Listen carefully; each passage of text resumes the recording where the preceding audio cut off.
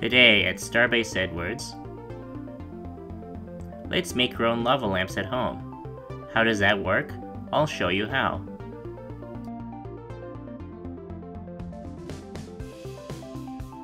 First, we'll need the water bottle from your science kit that's already filled with vegetable oil. Note that in the bottom of the bottle, there is food coloring. Next, we'll need the packet of Alka-Seltzer tablets, which should also be in your science kit. We'll also need some water. You'll also need some kind of eye protection. Goggles like this are nice, but if you don't have them, you can also use sunglasses or regular glasses.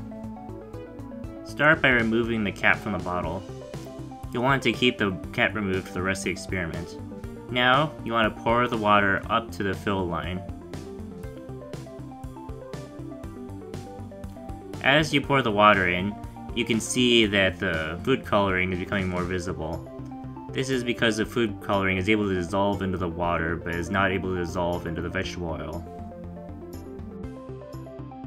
And that's about enough water. You will now need the Alka-Seltzer tablets. Go ahead and open it up. Now break the tablet in half. Drop one of the halves into the water bottle. Let's see what happens.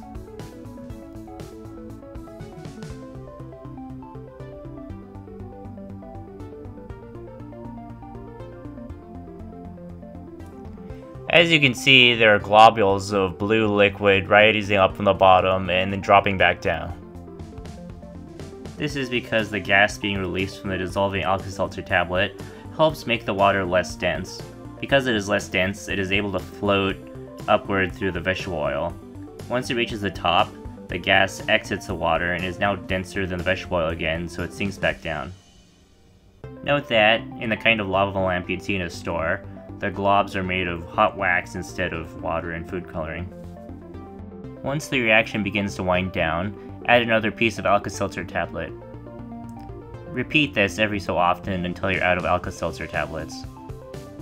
Congratulations, you have demonstrated the principles of density and buoyancy, all while putting on a great show, all within your own home.